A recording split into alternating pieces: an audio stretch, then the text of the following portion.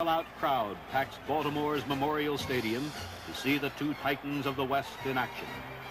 A thick fog settles on the field as the Packers threatened early. Starr finds Jim Taylor open and throws.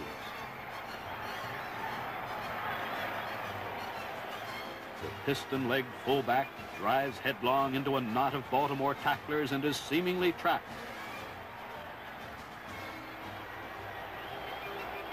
But there's no stopping Taylor today. He slips loose and proceeds to the Colt 3-yard line.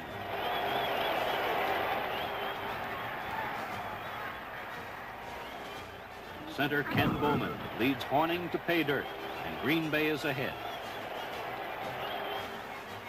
It's third and short yardage, but Starr gambles with a long pass. Hornung is in the clear. The pass is on target. Hornung goes all the way.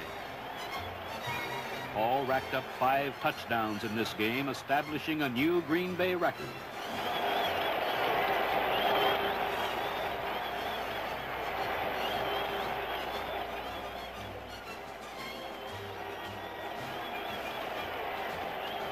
Late in the first half, Baltimore threatens to take the lead. Gary Cuozzo throws into the flat. Dave Robinson stretches to intercept and sets out for the Baltimore goal. A saving tackle by Lenny Moore prevents an immediate score, but this was a significant play.